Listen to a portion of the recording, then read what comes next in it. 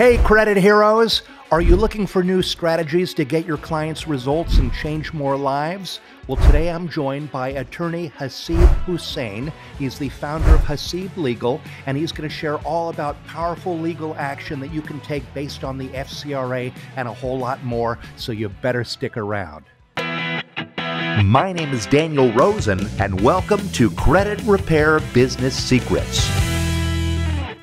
Our most successful credit heroes, the ones who make a great living and make a massive impact, they all have one thing in common. They are persistent until they get results.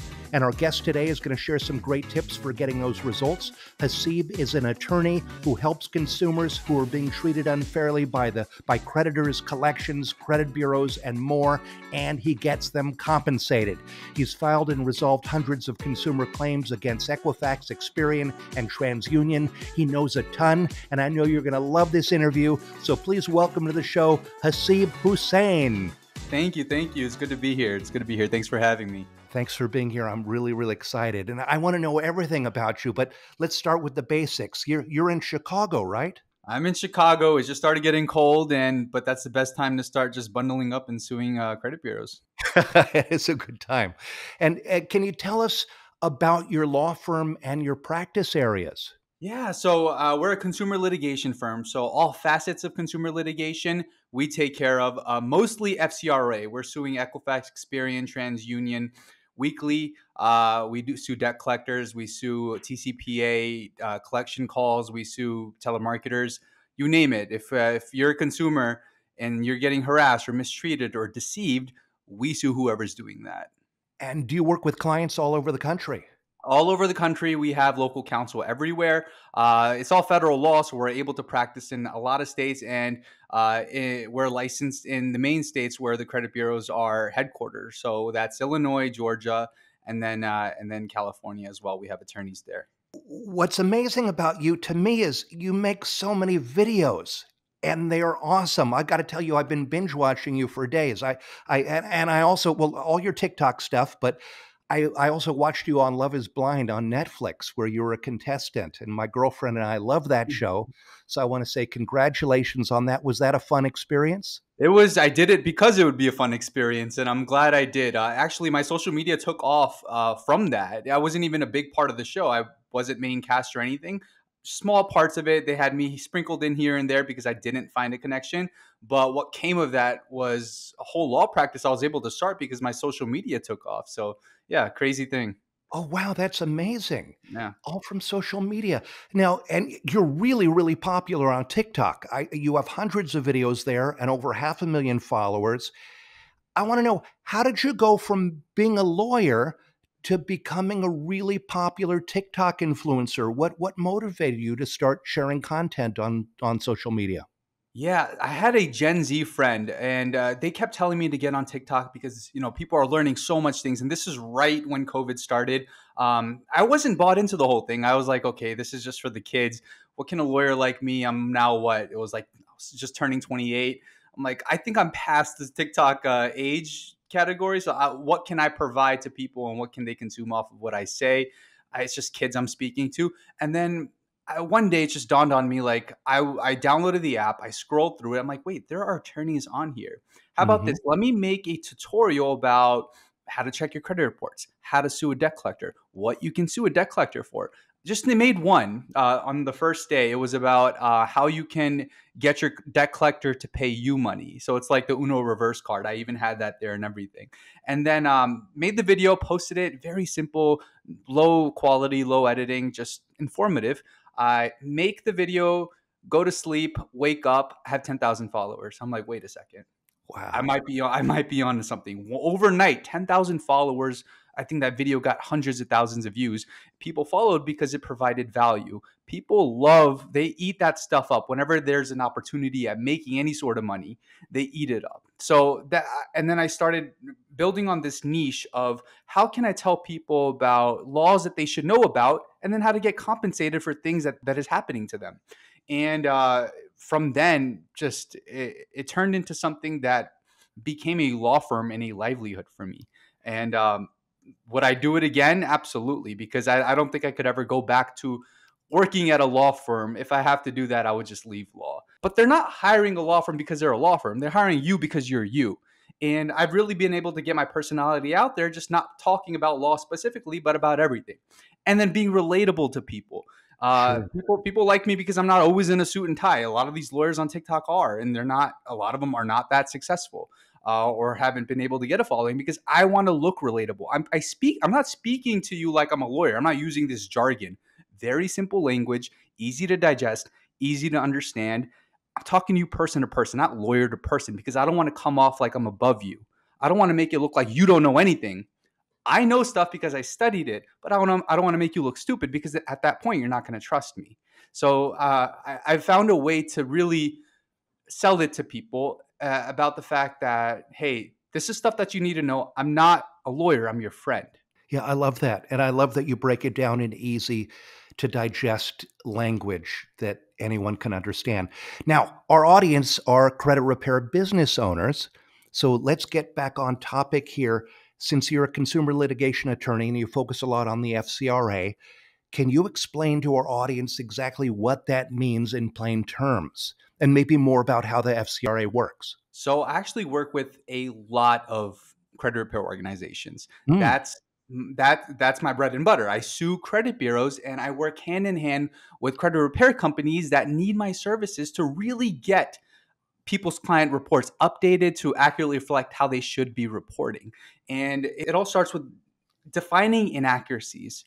And after they're properly disputed and they're not fixed, people send over their files to us. We get them fixed. We sue under the Fair Credit Reporting Act. There are multiple types of cases. So one of them could be identity fraud. If you got police reports, FTC reports, your client just says that account is not his. I don't know whose it is. It could be a mixed file. It could be identity that was stolen, but they did all the right steps. They got all the documents they needed, and then their disputes were sent out. And they're not just BS disputes saying this needs to come off because I just don't want it on there. No, this needs to get off because I don't recognize it. Here's all the proof. Here's a police report. And they come back at you and say, no, this is verified as accurate. Now I'm not able to get a car. I'm not able to get a mortgage. What can we do about it? Well, things that the credit repair companies can do is just keep on disputing it, and a lot of them do. But it comes to a point where the bureaus aren't going to respond to these disputes anymore. They verified it as accurate once, and you really just need to escalate it. That's what we're here for. Consumer attorneys, they work hand in hand with credit repair companies to escalate what a lot of them cannot do. I have a relationship with who I sue. We sue them every day of the week. So I'm talking to these people constantly.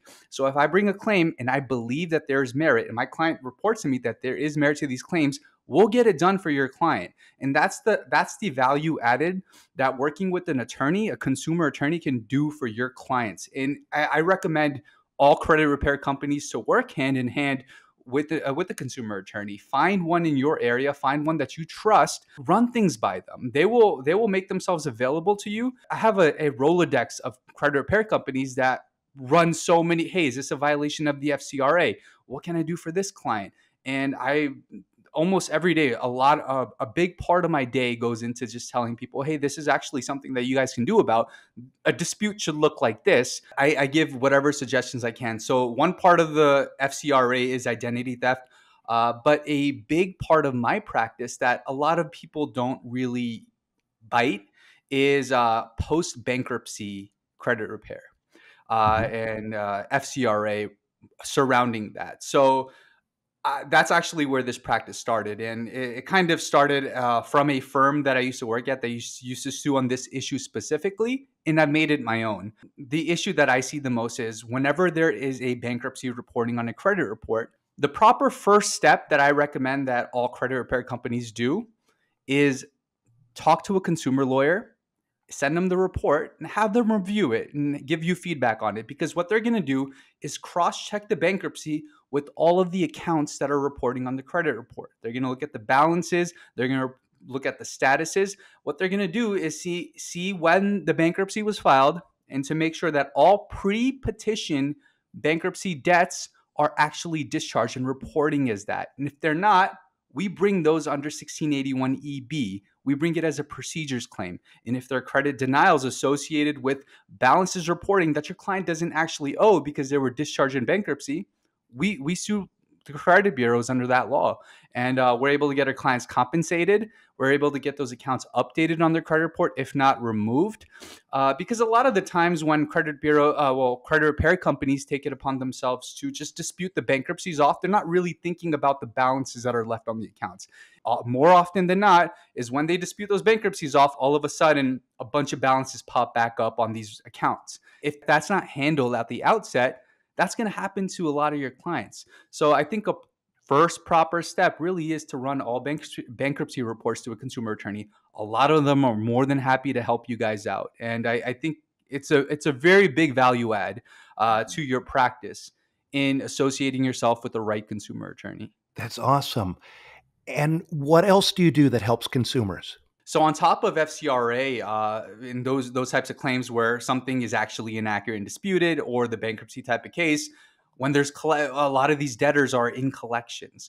Whenever there's harassment, they get sent dunning letters that are unfair, deceptive, lying. We handle FDCPA as well. I actually used to be a FDCPA defense attorney for a mid-sized law firm. So I'm now at the point where I'm suing my former clients. I'm suing major credit debt collectors, and it brings me satisfaction. But now it's kind of fun suing your old boss too. I'm on hearings with him all the time these days. But FDCPA is a big part of our practice too, and your clients are always getting sent these letters. The best way to do is just to dish it off to a consumer attorney, let them handle it, and you don't have to think about it. Sometimes they come off the credit report. Sometimes those debts are able to get deleted. And that's not really stuff that a lot of credit repair companies do. Your job really is, in most credit repair companies, solely just do credit repair.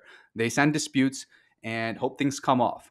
But this is one way to get stuff done for your client, get them compensated. They're more than happy to do it.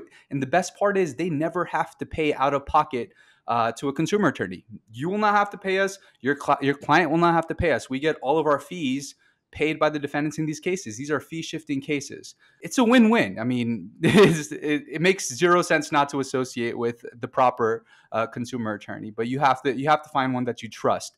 Someone who makes themselves available to you and not blowing you off, who you can run your questions by. It's kind of like having in-house counsel in a way. Amazing. What other kinds of things should a credit repair business owner look for when looking for what to forward to an attorney like yourself? So the best part about what I do with my credit repair organizations is I tell them, don't ever hesitate to send us a file. Even if there's nothing on it, I'm not going to get mad at you. Send everything that you got, especially the reports with bankruptcies on it. If your client says that, hey, this item was paid, I don't know why the balance didn't go down, I don't know why I'm being reported as late, we'll tell you, hey, maybe you should dispute it, attach proof of payment, and see what they come back with. A lot of the times, it's the consumer that's going to be able to tell a credit repair company what is inaccurate on a report. You're not going to know when your client paid on time or they didn't. That's something that your client knows. So reports like that, you have to get with your client to walk through every trade line to make sure everything's accurate. If it's not, then you could dispute. And if they don't come back as fixed, or if it's just verified as accurate, you can dish that off to an attorney. I think cases with bankruptcies on the credit report, you can just send those to an attorney. You don't even have to dispute anything. What the attorney is going to do is they have enough information in front of them to cross-check what they need to cross-check. A lot of attorneys that credit repair companies associate with will tell you that don't even worry about checking stuff yourself as a credit repair company, because sometimes you're going to miss stuff that we will find because we know what to look for. And we've done this thousands of times, especially for credit repair companies starting out. Some of the ones who've been doing it for a while know themselves. But and I talk to my clients or my credit repair companies all the time about it. They send me consumer bankruptcy files that have dismissals on them. They don't know how should the accounts be reporting when their bankruptcy is dismissed. Well, if a bankruptcy is dismissed, shouldn't that mean that all of the accounts and the trade lines reporting on a credit report should not be reporting with the bankruptcy status anymore? Well, why is it? That's something that the credit bureaus should have picked up on. Their scrub should have caught the fact that there's no longer a bankruptcy. It was dismissed. And the fact that they're still reporting as wage earners and every single trade line is reporting as a wage earner, we got an FCRA claim on our hand. That's a procedures claim. You don't even have to dispute it. That's not, it's like a lot of people have this misconception that you have to dispute items on your credit report. And if they come back as verified as accurate, then you can't sue a credit. Or if they come back and say that this is right, you can't sue a credit bureau. That's not always the case. You're also able to file FCRA cases. And this is what we pride ourselves on in kind of moving forward, because I've taken these cases to summary judgment. I've been through it with Experian, Equifax, and TransUnion. So they know I'll take these all the way. And that's something that I've been able to flesh out is I've gotten courts to say, wait, under 1681 EB, you don't need to dispute it because the credit bureaus have all the information that they need on hand to know that an account was included in bankruptcy or it wasn't. If they themselves are reporting it as dismissed, then they know that no account should be reporting as dismissed. And they should go back to the furnisher to get the proper reporting for those accounts. That's something that I'm able to see that a lot of credit repair companies aren't. So it's really important that all bankruptcy files as a credit repair company should always get run through a lawyer. And they should review them to make sure all of them are reporting accurately. Another big case that we see is when after bankruptcies are filed and on a credit report, oftentimes the bureaus will misreport a conversion, like a Chapter 7 was converted to a 13 FCRA claim. You don't have to tell them because they buy that information from LexisNexis. So if there's a Chapter 7 that was converted to a 13, they're thinking that the bankruptcy filing date is the date that the 7 was filed, when really it's the conversion date that's the one at issue. Now we need to cross-check accounts by the conversion date, not the filing date. And that's a big reason why the bureaus will miss that an account was included in bankruptcy, because they don't know the proper date that the bankruptcy was filed. They're just reporting the file date, not the conversion date.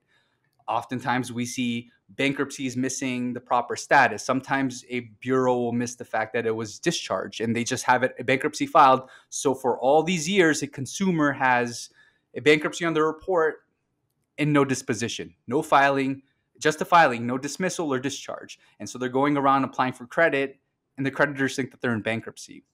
1681 EB, we sue on that. We get your client compensated. We get them paid, and we get the account. We get the bankruptcy updated. Big misconception about what credit repair companies think that I do is get bankruptcies off a consumer credit report. I get that question all the time. Hey, do you guys get bankruptcies off? The answer is no. We don't. We can't use the litigation process to get bankruptcies off a credit report. If I tried to do that, they would laugh at me. Mostly because they're going to ask me, wait, did the client actually file for bankruptcy or not? I can't say anything but yes, because it's public record. We can't use the litigation process to get that off. It's just, I have no legal basis to do it.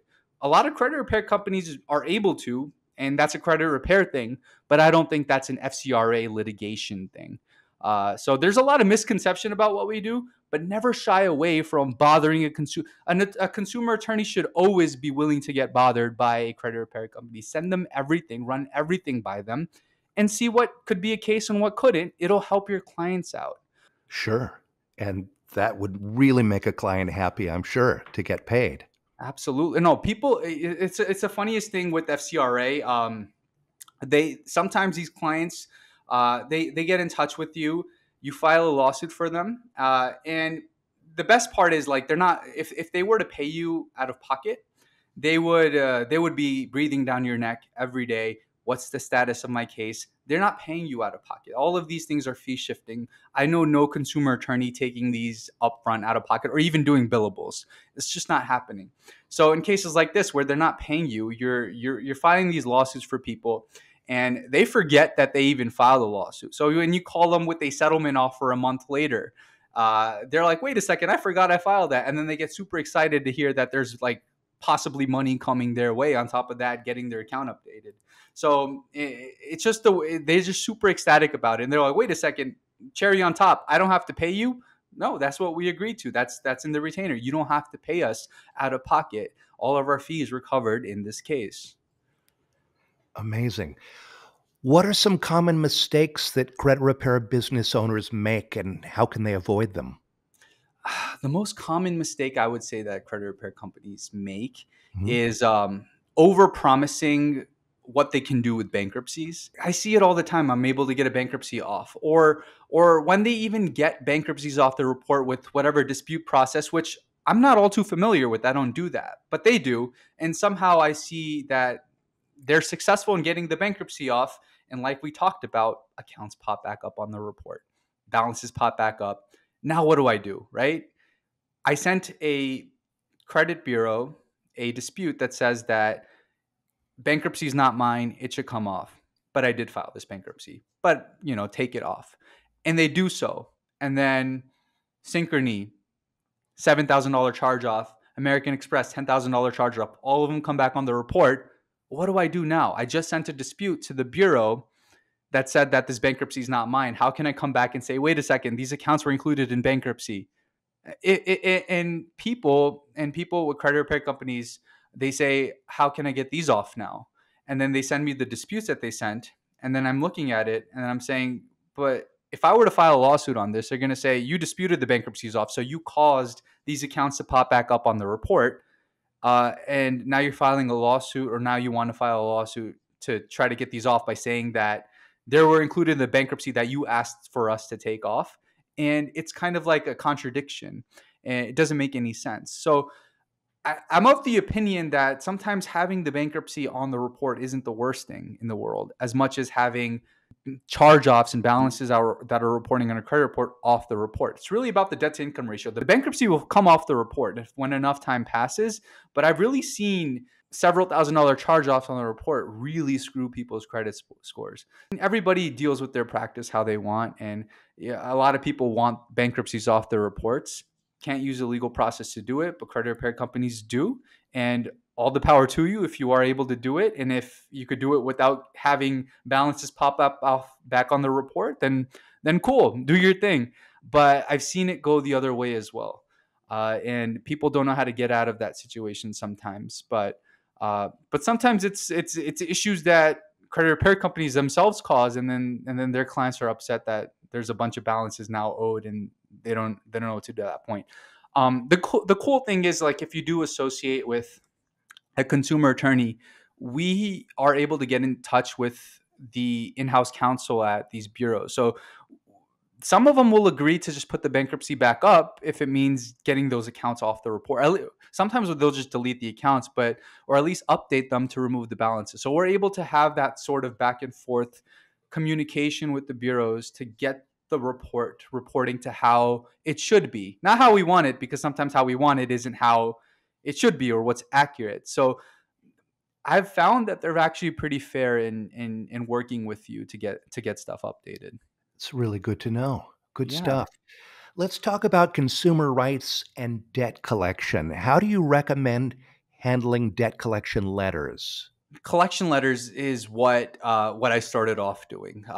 Just as a defense side, we would get plaintiff attorneys suing us all the time over the envelope is showing the account number, or the dunning language isn't proper, the validation isn't proper, stuff like that. So the FDCPA gets really technical, but I do find a lot of credit repair companies trying to also delve in that space, get into arbitration, representing their clients that way. And that's all fine and dandy. But I do think that attorneys are very up to date on what is going on, what is the latest in collection law, and what type of language is safe harbor language that debt collection companies can't get sued for, or what falls short of that and what they can get sued for. So we have access to the most latest in FDCPA news in what states. So if you get a letter, if your client gets a letter, send it to a collection attorney, send it to a debt collection attorney. We'll review it. We'll cross check it, or we'll advise you to dispute it. We'll advise you to ask for validation. If it doesn't come back, we'll guide you through the process. We don't even have to call it advising. We can tell you to look out for certain things just to foster your relationship. I mean, I think that's the benefit of associating with a consumer attorney as part of your credit repair practices. We will serve as advisors, or at least friends, who will inform you about what the law is and what the latest is and what you should look out for, because you guys as credit repair companies are focused on running your business. Mm-hmm. We're focused on understanding what the latest in law is and how it gets interpreted amongst the courts and what could be a violation, what can't be. And at the end of the day, we're all helping consumers out.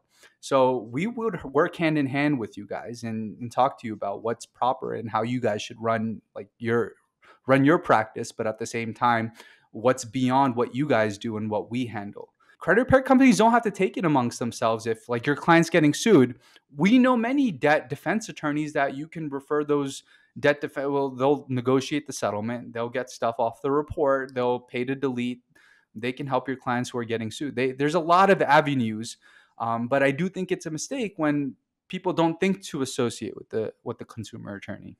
What are common violations that credit repair businesses should look out for?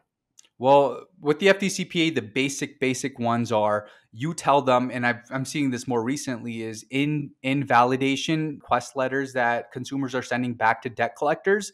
They're saying, please reach out to me on Mondays through Fridays from 12 to 5, and they're calling outside of those hours. You've informed them that you are only available during these times, so they call you at 7 p.m. or 6 p.m. FDCPA violation.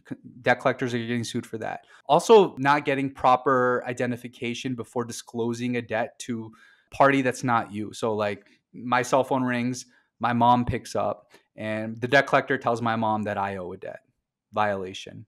Or another, Wow. or a friend or a family member. Very basic stuff. Harassment. We're going to sue you. Threats, abusive language, curse words. Debt collectors cannot do all that. There's a very exhaustive list. If you just Google what can debt collectors get sued for, thousands of websites will populate showing you exactly what to look out for. And despite all debt collectors knowing that what to do and what not to do, they do it anyways, and it's happening more often than not. Amazing. What should you do if you receive a debt collection letter for a debt that you don't owe? That's my favorite type of FDCPA case. A debt Mhm. that I never even heard of, all of a sudden I get a collection letter. They're trying to collect a debt that I don't owe. I dish it out to a consumer attorney. Why? I don't have to pay them. Nothing out of pocket. They will take on the case. They won't have to charge me. It's fee shifting, so they'll look to the debt. And they most times at this point, I think I've sued most of the major debt collectors. I know who I'm suing. It's usually going to be a lawyer that I already know, and they're going to say, what's it going to take to make it go away if it's a case with merit, and we get them back with our bottom line. They won't ever speak to you again. If they know that you are represented by counsel, which I will do for you, they won't reach back out. And if they do, it's another violation of the FDCPA. That's another big case that we get. Is also we in our letters we sent, we say that we are represented by counsel, and they get done anyways. They get called anyways. It's a FDCPA violation. So dish it off to an attorney. Please don't try to figure it out yourself. Don't try to handle it yourself. We are here for you for that reason only. We're not looking to you for money. We're looking to the debt collectors to pay you. Amazing. How can you tell if a debt collector owes you money? If you never knew that the FDCPA existed, or you didn't know that a debt collector can't call you at 9 o'clock at night, how would you have ever known, right? If you look up the list, which is all out, it's all information that attorneys use search engine optimization to try to get you to see. Like it's not hidden anywhere. The lists are available. You could just go down that list and say, wait a second, that's happened to me. It probably has, and you just didn't know that you could sue for it, which is what I pride myself on. I'm the attorney that tells you about laws and rights that you did not know you have, things that you did not know you can sue for. And it's very readily available. It's on my website. It's on every lawyer's website, because we want you to know.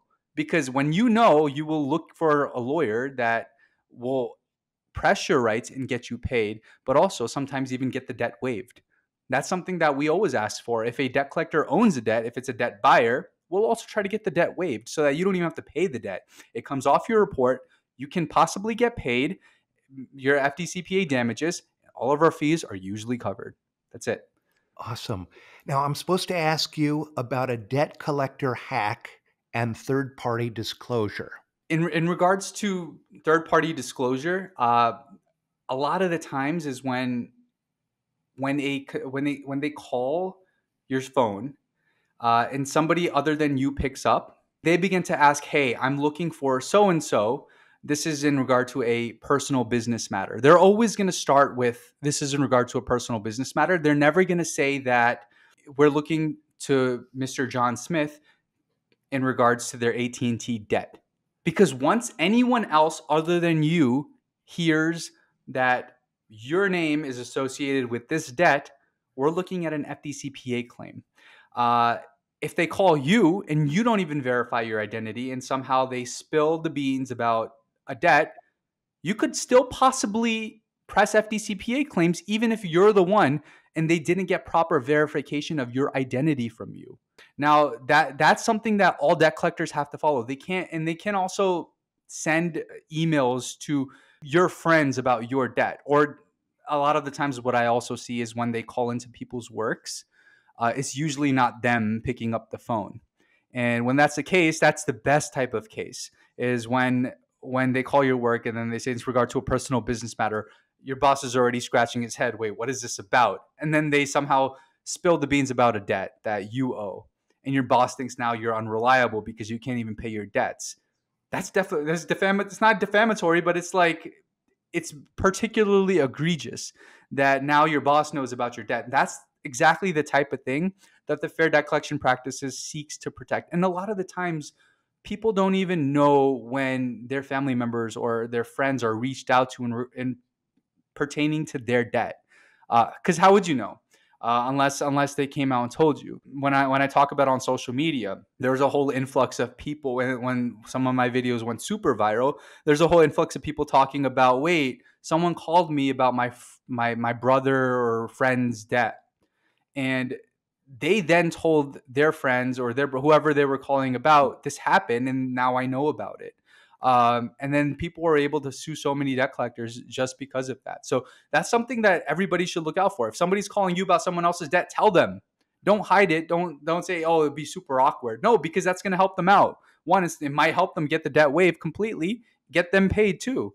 So don't ever hide that fact. I think that's the biggest hack to know, is don't disregard a debt collection call, and always kind of, whenever you answer the phone, don't give your identity up right away.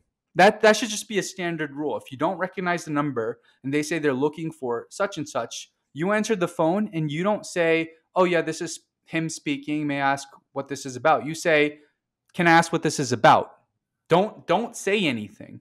Don't reveal your identity to a number that you don't recognize on your phone. And that goes for debt collectors or anyone else, just for your security. That's the biggest hack I can give in regards to third-party disclosures.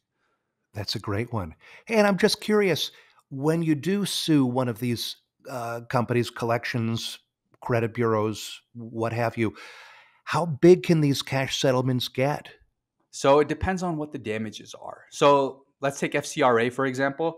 What you're entitled to under the law is up to $1,000 statutory damages, and then you get your actual damages. Like, let's say that nothing happened besides a few credit denials. What you're looking at is, give or take, just your statutory. But let's say that you were homeless for a while because there's a bankruptcy reporting on your credit report that belongs to your dad. Your dad filed for bankruptcy. Big cases that we get are mixed file cases. So sometimes, like, brothers have accounts reporting on each other's reports, or bankruptcies reporting on each other's reports. Send those to us. Those are huge cases. Whenever somebody has someone else's debt reporting or a bankruptcy reporting on their report, now I can't get a house. I'm homeless for a while because no one's giving me credit. No lender's giving me credit because they think I'm in bankruptcy. I've tried disputing it. It's not coming off. What do I do? You get compensated for emotional distress as well. You get compensated if you have to go to therapy because you're homeless, because you can't get this, because they're reporting it like that, and you told them to get it off your report. We're looking at actual damages, and a jury determines that.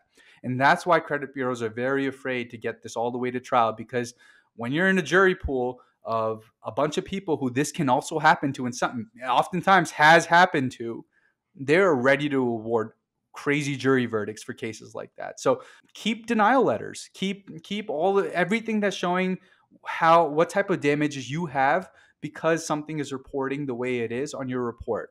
denial letters. You have to go to therapy because I just can't get this credit up because they're not removing this bankruptcy, or they're not removing my brother's accounts off my reports. This is driving me crazy. I can't get anything, can't get any credit. Keep all those medical bills, keep whatever you can, because that's what you're going to see compensation for. That's what you're entitled to on top of the statutory damages. And then your attorney's fees, all paid. That's what they're responsible for in a case like these. Attorney's fees are the responsibility of defendants in these cases. Awesome. Awesome stuff. Well, I have so many questions to ask, but we're running short on time. Can I ask you some general credit repair questions?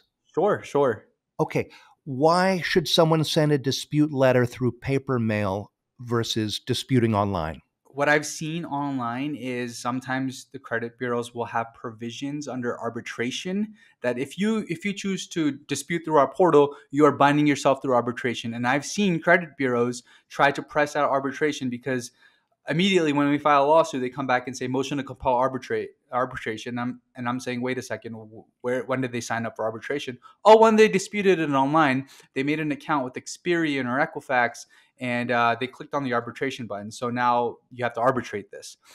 And then I'm like, okay, now we're not dealing with a jury anymore. This is something that an arbitrator is probably going to have to. And we still fight that. We still fight the ability to arbitrate. But that's the biggest thing is when they go through disputing online through the online portals, arbitration is just a pain in the butt.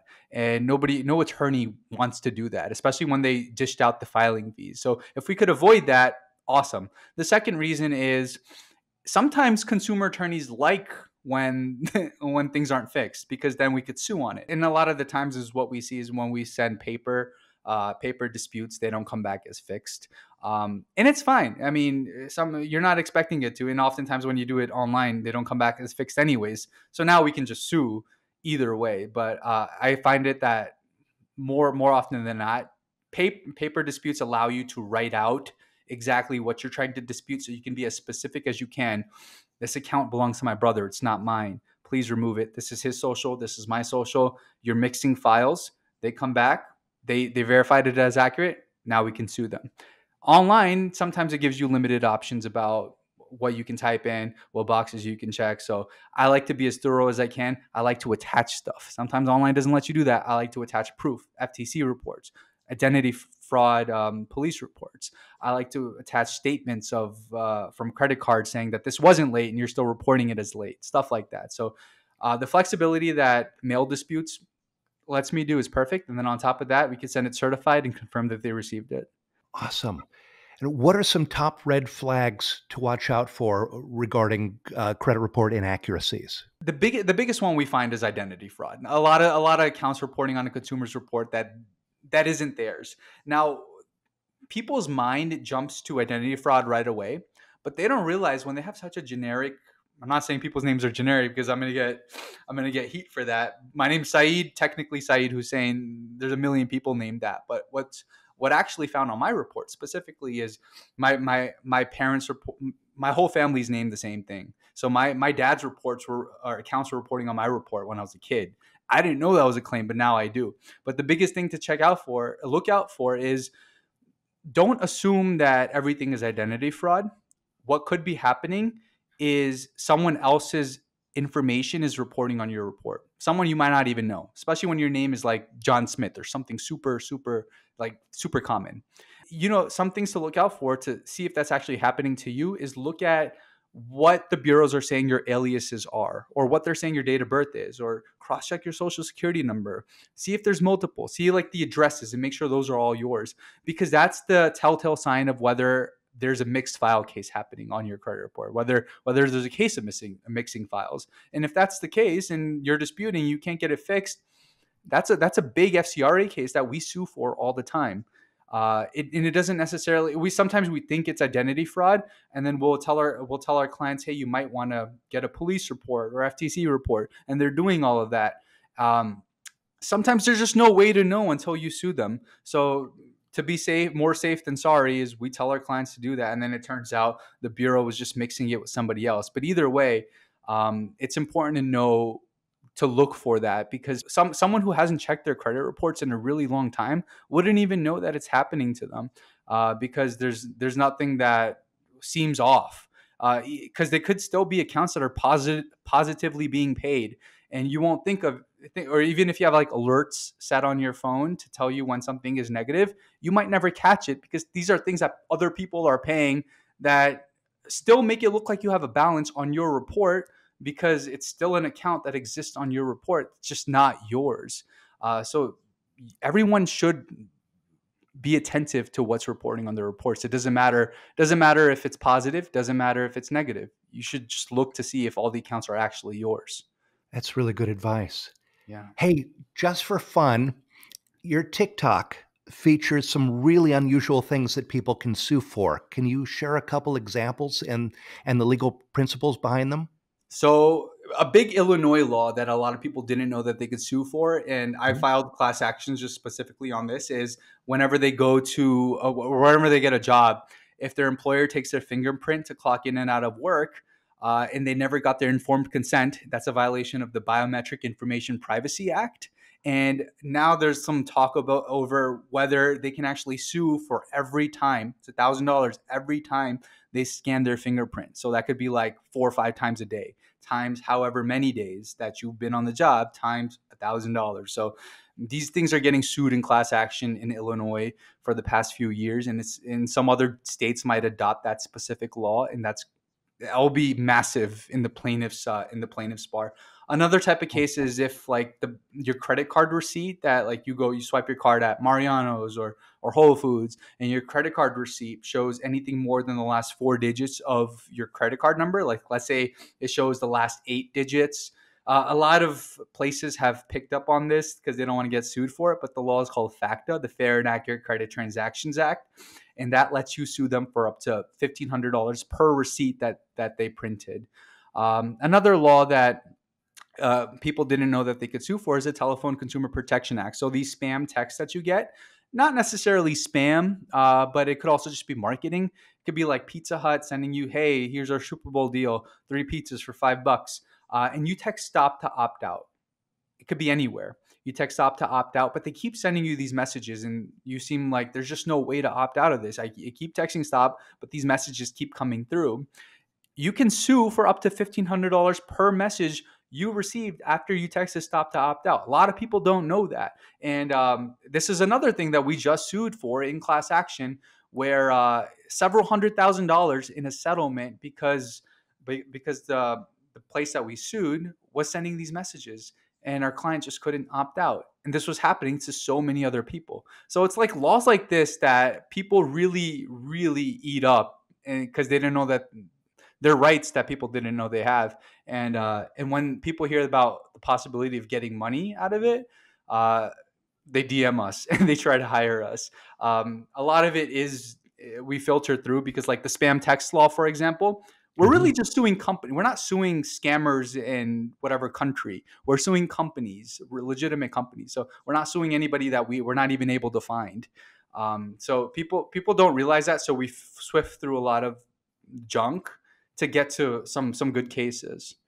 Amazing. You're just a wealth of knowledge about this stuff. It's really incredible. And I Thank you. love that you've taken your law and now become so entrepreneurial with the TikTok and everything else, building this law firm. It's really, really incredible. You're really quite an entrepreneur. Thank you so much. No, opportunities have kind of fell in my lap. I'm super grateful. I'm blessed to be in the position I'm in. Social media has honestly just changed my life. Just getting out. I never thought I'd be one to get in front of a camera, but from that, the opportunities have kind of the path's been made. Like now, I get calls from HuffPost. I make videos for them. I make videos for Complex, BuzzFeed.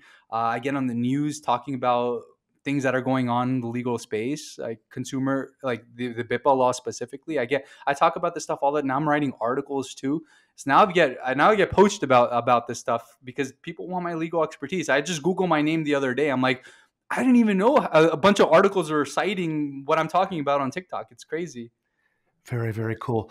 What's because you're so entrepreneurial, what's one piece of advice you'd give someone who's starting their own business?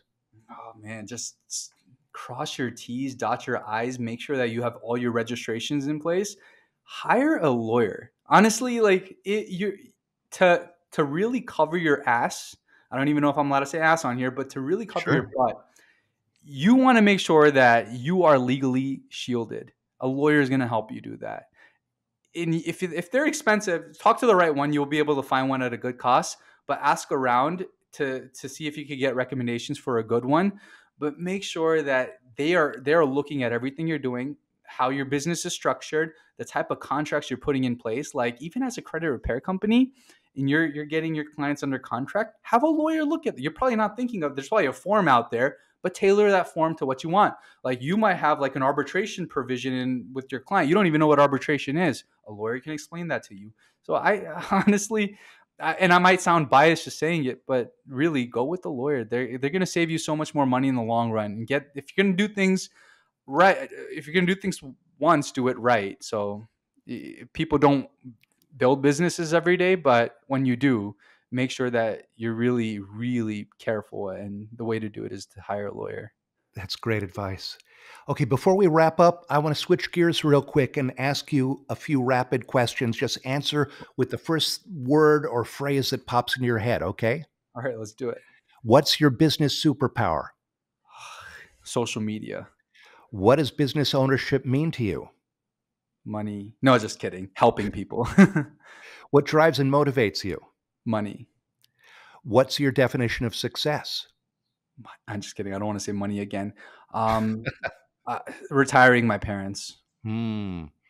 And if you could go back in time and give yourself one piece of advice, what would it be? Try to find another reality TV show that's not a dating show. Hmm. And how can our audience reach out to you? I know they're going to want to. So we're still looking for credit repair companies to associate with. So we're on TikTok, Haseeb Legal. We're on Instagram, Haseeb Legal. We have a website, haseeblegal.com. You could reach out to us any way you want. Awesome. Well, thank you so much for your time today, Haseeb. This was a lot of fun. You're amazing. Thank you so much. I hope to stay in touch. We will. And I wish you continued success. And for everyone out there watching and listening, if you're finding value in the things we share on this podcast, click below to subscribe and follow. Also, give us a 5-star review or share the show and help us to change more lives. If you have a question or a comment, drop it down below because I read each and every one of them. I would love to hear from you, and I'll respond as soon as I can. If you want to learn more about using the law to repair credit, check out my podcast, Consumer Law Credit Repair, Powerful Dispute Method Explained. So take care, Credit Hero, and keep changing lives.